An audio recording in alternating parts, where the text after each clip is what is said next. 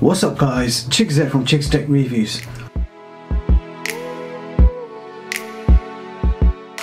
So I finally decided to upgrade my Mac Mini 2012.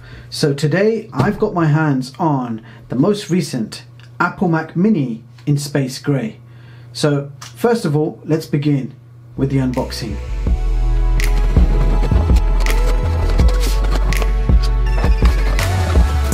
Wow. So let's get this open.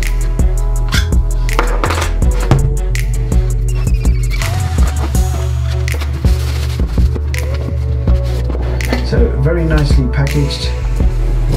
If I lift off the Mac Mini,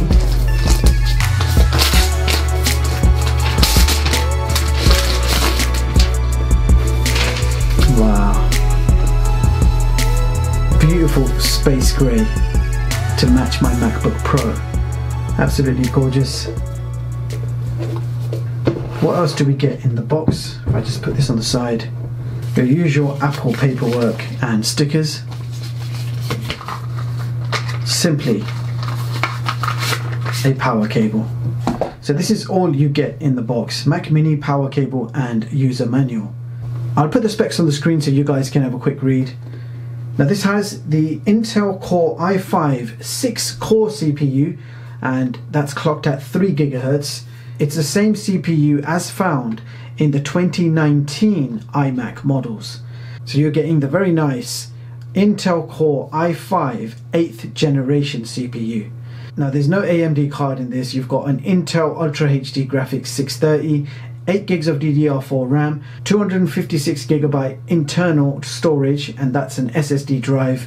You've got dual band Wi-Fi AC, a Gigabit LAN. This has got Bluetooth version 5. You're running the latest version of macOS, HDMI version 2.0, and lots more. So let's quickly have a look at the ports, and you'll notice that the ports are completely taped up, so you have to remove the sticker. You've got to love Apple packaging. You buy a brand new Apple product, it feels so good to unbox. Now you've got a physical power button, your power socket, a Gigabit LAN. You've got 4 Thunderbolt 3 ports, so they're USB-C and support speeds up to 40 gigabits per second. Now over here you have an HDMI version 2.0 output, and you also have 2 full-size USB 3 ports and a 3.5mm headphone jack at the bottom, and you do have vents at the bottom. Now while we're here, let's do a quick side-by-side. So over here we have the latest, most recent Mac Mini. It came out, I believe, in 2018, correct me if I'm wrong. And over here is my 2012 model. Now side by side they look very similar in size and design, apart from the obvious color. If I put them on top, again you can see that they are exactly the same size. Now the 2012 model was the last Mac Mini which you could actually properly customize. Now you can just flip it around and you can see it's well used, but it's a very reliable system. It's still working absolutely fine. I've actually edited some videos recently on this machine and it did lag a little bit, but I can still work with it.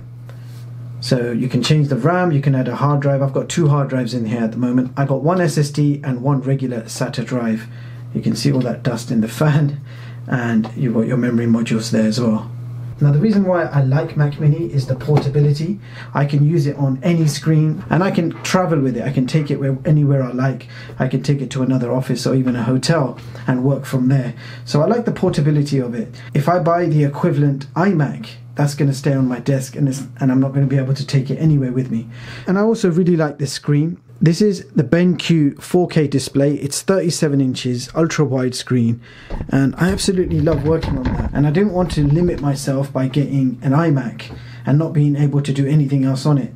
Now with this screen I can connect my Mac Mini up, but I can also connect up my PlayStation 4 or my PC or anything else that I want to connect. So I have more versatility by choosing Mac Mini. So let's quickly compare the ports, and you will notice quite a few differences here.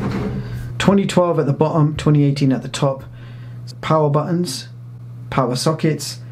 You can see that you've got the latest Thunderbolt 3 over here with HDMI. Much bigger ventilation as opposed to what we used to have. So the SD card slot has also been removed along with a few other ports.